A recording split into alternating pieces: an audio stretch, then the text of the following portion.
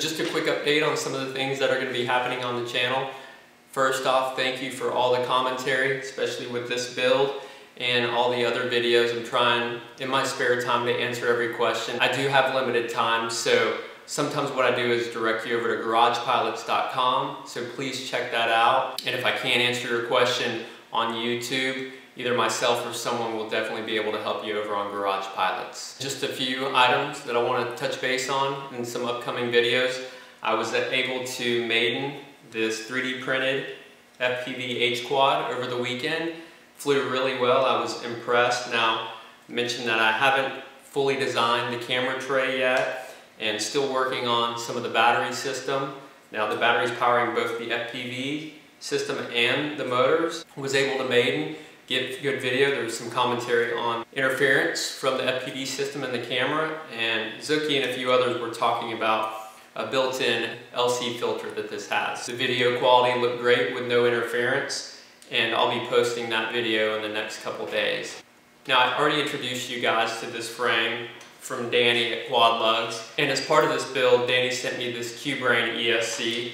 I kind of broke down what I felt were some of the pros and cons, but some of you pointed out there's probably a lot of EM interference coming off of this, so if I were to mount it at the bottom, put the top plate on with the APM, there's going to be a lot of interference on that board. So we'll definitely do some testing. I'm still possibly leaning towards using an ESC mounted to each arm and kind of keeping that separate from the flight controller, which sits here in the middle. And while doing that video, Luke Aventino, he's a Garage Pilots member and he's from HoverAllRC.com, actually sent me a 4-in-1 Emax ESC. Now this is a little different than the Q-Brain, and this Emax actually has the Simon K firmware.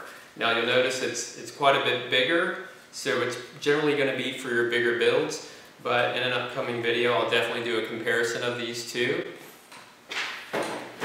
But as I mentioned, Luke from HoverAllRC.com is based out of Canada. I'll post a link below, but definitely check out his page related to the process that he's been going to design a canopy for one of his quads. It's pretty amazing. He starts with a 3D printed design all the way to a mold, and I'll post the link below. You guys check it out. It's pretty awesome.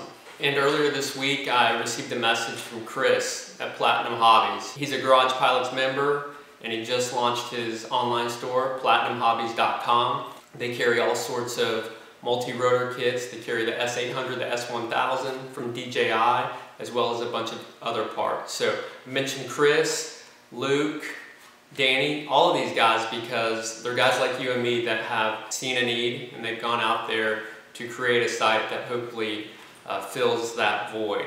Okay, last item. So I'm not sure whether or not you're aware, but Garage Pilots does have a forum for new and used items for trade, and I've seen quite a few interesting products go up there this week. There's a GoPro Hero 2, Hero 3, and a DJI F550, so definitely keep that bookmarked, check back. I just wanted to share that update with you, some things that are up and coming.